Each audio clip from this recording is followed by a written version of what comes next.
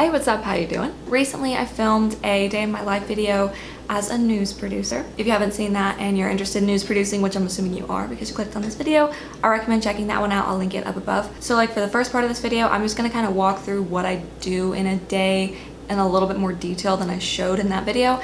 And then I'm just gonna give some general news producer tips for if you're interested in this job and you are just looking for some like general tips about producing news. So let's get into it. All right, so I actually have a changing schedule all the time. I do not produce the same shows every single day. I switch around quite often. So I've produced a lot of the shows that we have at the station. I've produced the 4 p.m., 5 p.m., 6 p.m., 7 p.m., 10 p.m. and 11, and the 6:30 on the Sundays that we have 6:30 shows. So I've produced every single day, side and night side show. The only stuff that I haven't touched are the morning shows. So I don't have like one set show that I do every single day or two set shows that I do every single day. It switches a lot, but my shows on the weekends are always the same, so I'm gonna kind of use those as an example. It's just my weekdays that are always different. Let's say a Saturday, I go into the station and the first thing I need to start producing is the 6, because I also have the 10 and 11 that I have to produce later that night. But first things first, I gotta do the 6 o'clock show. So I go in, sit down at my desk, and then I look through our day plan for the day that has been emailed out by the assignment desk person from that morning. Then I go through, see what stories my reporters are gonna be on that day, and see what VOSOTs my photographers are out getting. It's a little bit different on the weekdays because we have editorial meetings where we talk about what the reporters are gonna be doing, and back before Corona, the reporters would actually all pitch 3 stories, and we would sort of pick as a newsroom the stories that we wanted each reporter to be on for that day. But because of Corona, that's not happening, and on the weekends we don't have editorial meetings anyway. Things have already been predetermined for the weekends the day before. So anyway, once I see what my reporters and photographers are getting for the day, then I go into our rundown. I make the rundown, which is literally just the thing that all of the stories are in. It is what I build the show inside of. We, for the longest time, used a software called Opus, but we actually just switched to EMPS, which is a more industry standard rundown software. So I go in there, I launch my rundown, and I start plugging in the slugs, which is just the weird word that we use for the title of the story. I slug out my reporter stories and my photographer stories in the rundown, and I time it out. And then I go in and I start looking at all of our different sources. We have CNN and CBS and this thing called Mastercat, which is Scripps, the company that I work for. That's like where they drop all of their content for like shared across all of Scripps stations. On the weekends, we don't really get content from Scripps, so I don't really go on the weekends to Mastercat, but on the weekdays I do. I look for what the big national story of the day is, and then I will usually run a CNN or CBS package on that topic. Then I will look in our, what we call day book, which is where we have everything listed out as far as local stuff that's going on. So when we get emails of press releases or any sort of events, you can just scroll through your email and look for them, but it can like take a while, especially because we get hundreds of emails every single day. Instead of just scrolling through those, the assignment desk person will also put those into Datebook, and we can go and look through those, and I'll go and check to see if there's any stories locally that I can write up, plug into the show. So I'll do that for local content. Get Associated Press, literally so many sources that I just go through and just find stories to fill up the show. The shows on the weekends are 30 minutes long. Some of the shows during the week are an hour, so it just depends on the day. But on the weekends, the 6 o'clock that I'm doing, it's 30 minutes. I'll go through and I will slug out every single story that I'm going to do for that day and time it all out so that I can fill up my entire rundown with all of the content planned out that I want. And then once I have it all planned out, I will then go in and start writing every single story. Sometimes there's just not a lot going on and I can't fill up the entire rundown right away. I might still have like a minute left I need to fill, but I'm sort of like running out of time because especially on the weekends, I only have about 3 hours to put together the 6 o'clock, which is not a lot of time. So once it starts to hit about like 4 o'clock, if I haven't started writing anything yet and I still need to find stories, I'm just like, whatever. I just move on, I leave that minute, and I just go and start writing, and then I'll go back later and see if any new stories have dropped, because most likely some have, or someone will get shot and I'll put that in the show, or a car accident or something will come in like right before my show. That always happens, and I'll have to switch up my A block anyway to accommodate that. So usually if I'm a little bit late, It's not a huge deal. But then I go through and I start writing every single story. Inside of a story, you're gonna obviously write it. You also have to put the anchor read in there to sign it to the anchor. And you also have to make a graphic, and you have to put a source in for your editors to know what video to plug in. And you have to put the cue for the director, whether it's a VO, a package, a SOT, a SOTVO, a NATVO, whatever it is, you put that in there as well so that the director knows what to do. Making graphics is pretty simple, but that is also something that the producer is in charge of, so you just go in and make that little lower third that you see with every single news story at the bottom of the screen. You just write something for that that correlates to the story. So finding and writing stories is what takes the biggest chunk of time out of my day. Once I've gotten all of that done, the next thing to go through is your show opens and your teases. And that is when, you know, you like first turn on the news and it's like, welcome to news 3 at 6 o'clock, blah, blah, like that whole thing.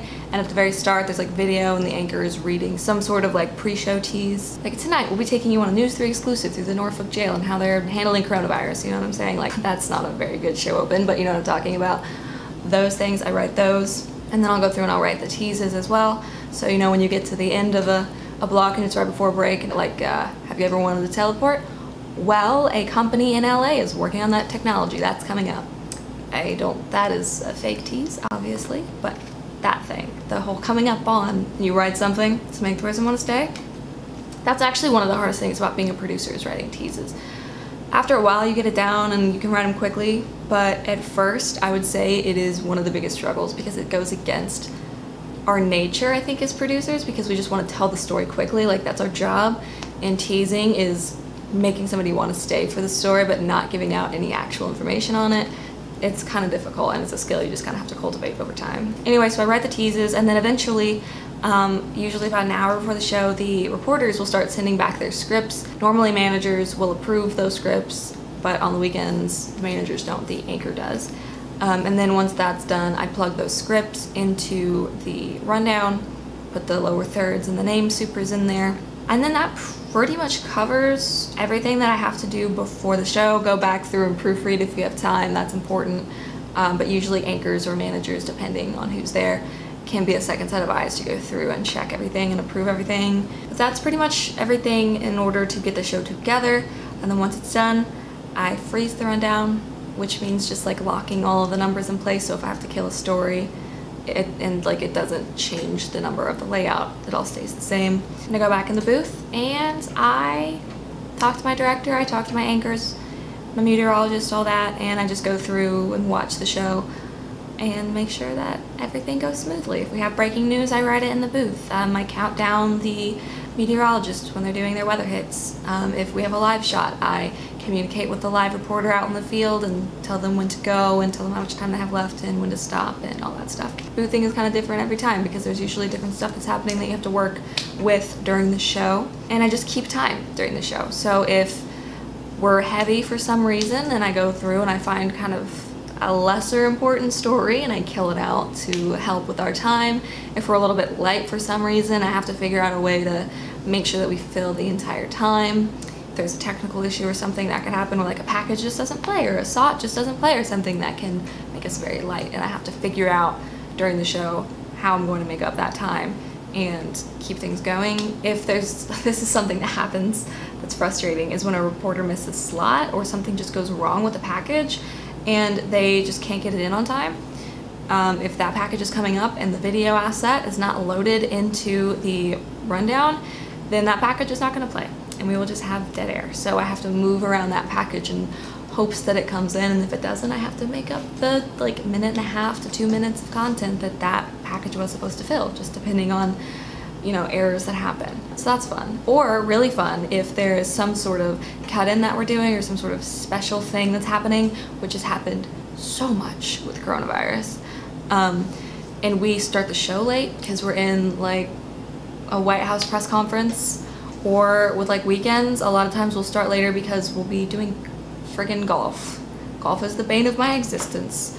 It will go late. It's not like a set thing. It ends when the final golfer has gotten their ball in the hole, you know, like, and when it ends, sometimes we don't have a show at all So I'll prepare an entire 6 o'clock show, but golf will take up that whole 30 minutes and we won't even go on at all.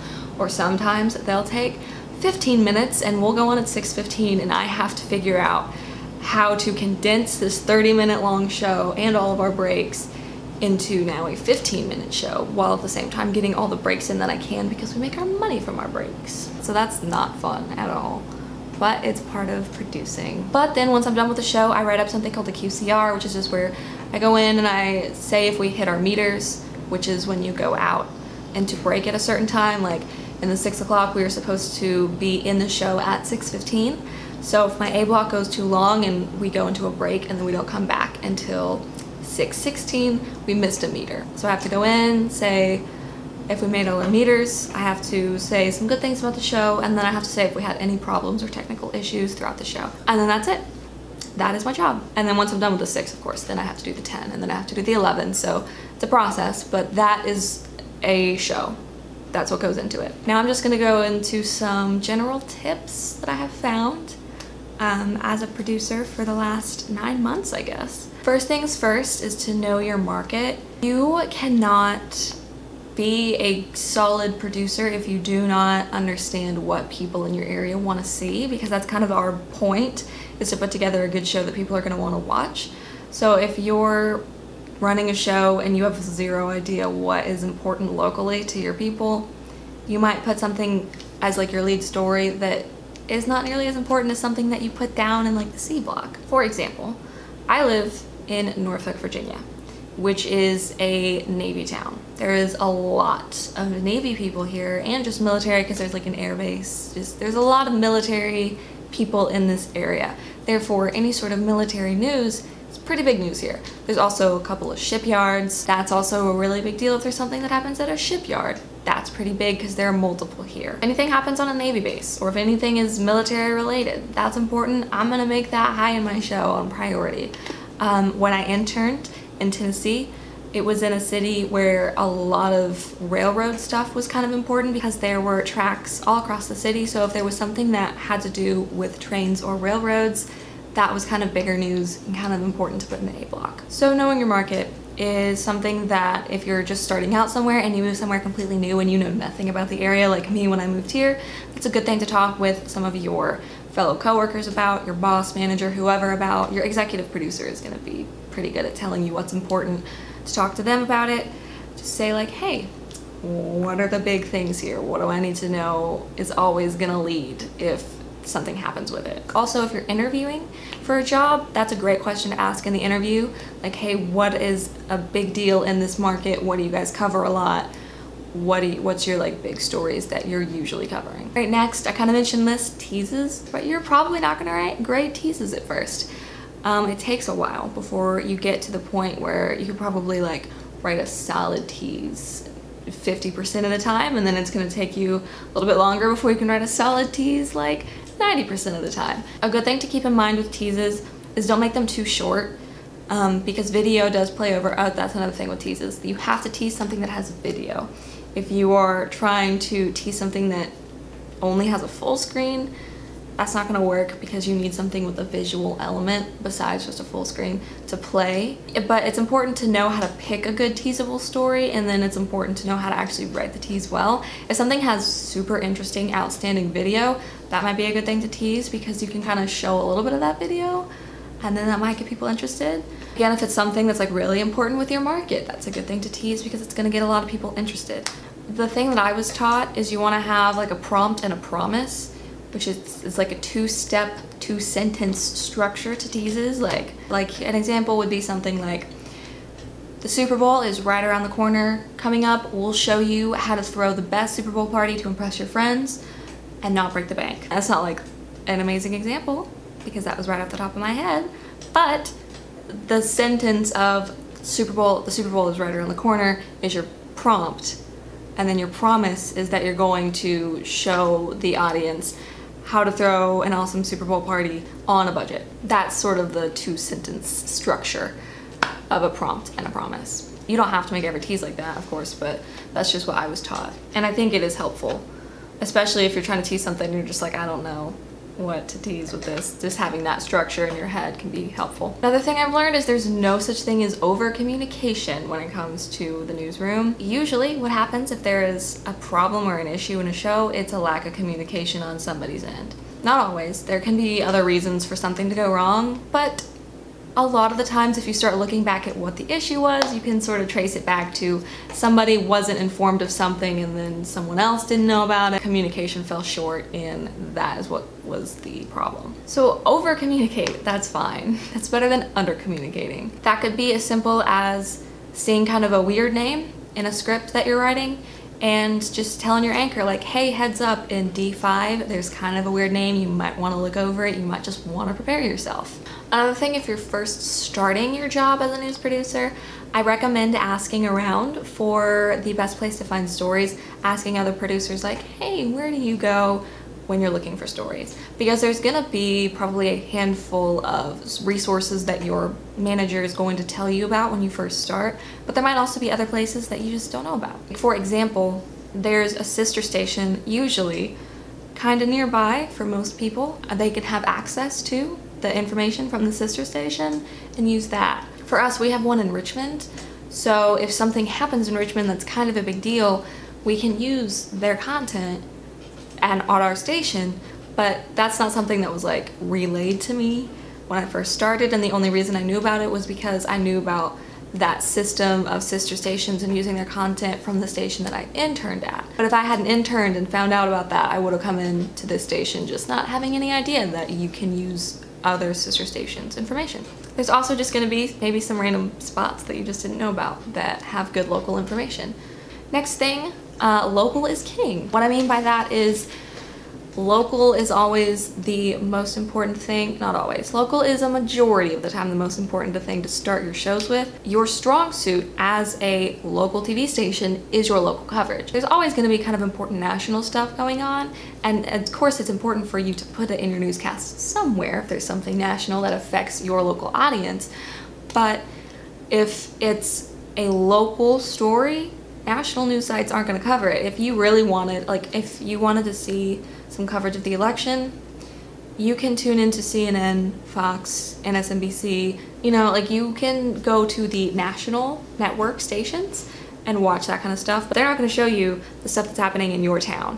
That is what local stations can do that national cannot, unless something like really big national happened in your town and like CNN comes to your town, which actually they usually don't. They usually just take the content that the local stations have shot and upload it to the national databases. They don't usually come unless there's like something really big happening. You always want to try to focus and get as much local content in your shows as possible, because that is going to interest the most people in that area as opposed to just a bunch of national stories. Of course, like I said, national is important to put in there, but as much local as you possibly can is always a good thing. Next, creativity is going to be your best tool to make the most interesting shows to watch. As a journalist, it can be kind of difficult to be creative in a lot of ways because you have the restrictions of the facts and trying to be as unbiased as possible, and a lot of that is going to cut into your creativity and what you're able to do. But you can still be creative as a producer just in the way that you format your show. You can utilize your entire studio. You're gonna have different monitors in there. You can have different ways that you can have your anchors interact. You can have different ways to set up your stories, utilizing your graphics, utilizing video, utilizing the different, like I said, spots and monitors in your studio, just to keep things interesting so that it's not bland and so that it's kind of interesting for the viewer to watch. It can be very, very easy for producers to get in this sort of like systematic way of doing things, and you kind of have to fight, especially after you've been doing it for a while and you get comfortable, and you kind of have to fight against that and be like, no, what's something that I can do different this time? What's something that we can try, something new? Now, this video is probably already really long, so I'm sorry. So I'll say one more thing and then I will stop. The last thing that I think is really important, not only for producers, but anybody going into journalism, especially live TV, is to just be okay with things changing at the last second. I can't even tell you the amount of times that I have finished a show, it's ready, I got 15 minutes before we go live on air, and something happens. Usually it is a shooting. I don't know why everyone shoots everyone here. I wish they would stop, but they're not going to. They're gonna continue to shoot each other for whatever reason. I'll be going into my 10 o'clock show. It'll be 9:45 and we get a report of a shooting. And then I have to completely change the top of my A block to a breaking news stinger. I have to write up that shooting. I have to make a little like graphic for it, and then I have to kill some other type of story in order to make up the time that I just filled in with that. I have to kill something else, and then I usually have to bounce out some other stuff to sort of like make the flow okay. Like you gotta change things. Things happen last second, or stories fall through at the last second. Something goes wrong and you just have to figure out what to do to fix it, like that. And you don't really have a lot of time to figure it out because it's live TV. You got a hard deadline and you have to fill that time in the show regardless of if things fall through. So that can be kind of stressful, and a lot of people don't handle that kind of stuff very well. They get very high strung and very stressed out. If that is your personality, I definitely recommend trying to find a way to like calm, you know, like inner peace or whatever you need to find in order to be able to just focus and get it done. I don't know if that's really a tip as much as just a thing to know about. If you're going into live TV, expect there to be some stressful situations that pop up every now and then, or you know, all the time. Anyway, like I said, this is getting kind of long, so I'm gonna cut it off here. But I do have a plethora of other tips. If anybody is interested in those, I can make other videos like this. Just going into in-depth stuff about news producing. If you have any questions on this topic, feel free to leave them in the comments below and I will try to answer them to the best of my ability. And if you have any ideas on videos, anything that you want to see, go ahead and leave those in the comments as well. And if you liked this video, you can give it a thumbs up. You can also subscribe to me if you would like to. I hope you have a great rest of your day. Bye guys.